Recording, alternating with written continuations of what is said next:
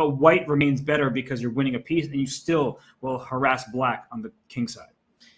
Yeah, the Winauer, I think Pankratov is actually like a renowned French expert, unless I'm completely making that up.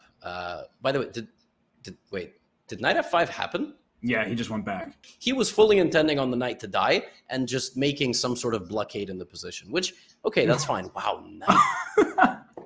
What? What? Vishy's like, nah, I'm going to win your knight and we're not going to trade rooks. Like, I'm not, I mean, knight h7. Still just so mesmerized by the move knight h7. It's so disrespectful. I mean, he could have just taken his knight. And Vishy's like, Vishy has a sense of humor. He's just like, no, I'm not taking it.